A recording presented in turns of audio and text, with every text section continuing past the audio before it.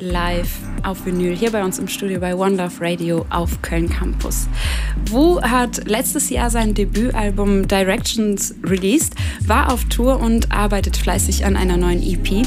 Gibt es einen Lieblingssong von dir persönlich von dem Album eigentlich? Gerade zur Zeit aktuell ist es der Moment of Silence Interlude und dazu haben wir auch in Kigali ein Musikvideo gedreht.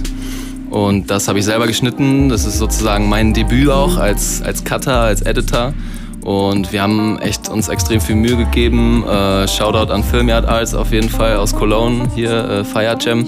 Den habe ich nämlich zufälligerweise in Kigali getroffen, der auch in Köln wohnt und der zu einem Konzert von mir gekommen ist, der halt Filmer ist, ein sehr, sehr guter Filmer ist. Und mit dem dann eine Zusammenarbeit entstanden ist und wir gemeinsam dieses Video gedreht haben. Auch in Kooperation mit Ligana aus Kigali, der eine Drohne für mich geflogen ist. Und wir haben halt super geile Landschaftsaufnahmen und geile Performanceaufnahmen zusammen geshootet.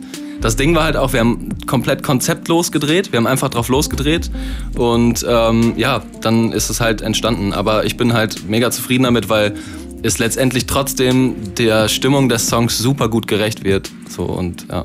Moment of Silence. Moment of Silence. Du warst ja auf Tour und dabei hat es dich nach Ruanda ins weite Kigali verschlagen. Wie ist es überhaupt dazu gekommen? Also ich wurde eingeladen von der wundervollen Shavu und genau, sie hat halt ihr Album released kurz bevor wir nach Kigali gegangen sind und ihr war es halt wichtig, das Album auch nochmal in Ruanda zu releasen und da ihre Tour zu spielen. Und sie hat uns eingeladen, sie dabei zu supporten, zu begleiten und die Shows mit ihr zusammen zu spielen. Und das Ding war halt, das Ganze wurde als wirklich hochoffizielles Ding aufgezogen. Also bei unserer Debütshow waren Vertreter von der US-amerikanischen Botschaft, von der deutschen Botschaft, von der schwedischen Botschaft und haben da ihren Tisch bekommen und so weiter.